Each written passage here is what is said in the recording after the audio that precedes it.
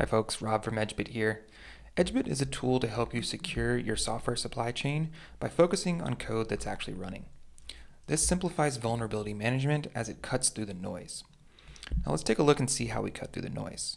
Here we're looking at my EdgeBit machine fleet, and you can see that I've only got 16% of my dependencies active. So I only really care about those 16% in terms of a risk perspective.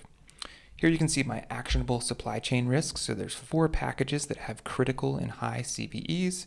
And if I open them up, you can see here that we've got a medium and a high in this GNU utils package, for example. So we'll go ahead and update that.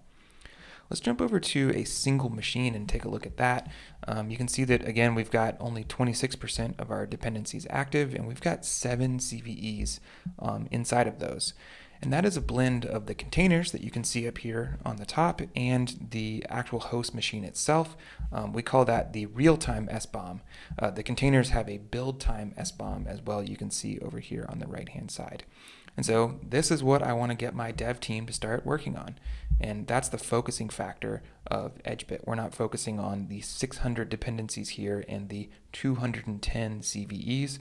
We're just looking at 7.